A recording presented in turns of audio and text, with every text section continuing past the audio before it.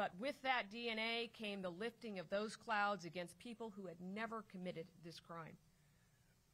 I say this because it's important that we acknowledge that even though it's been 33 years, 11 days, and 11 months and 24 days, which accounts, by the way, of 12,412 days, this woman's family has lived with that for every single day.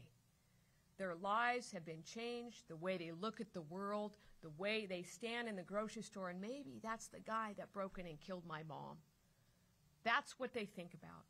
So as we stand here today, it is critical that people understand the reason why we continue and they continue to pursue this case for decades.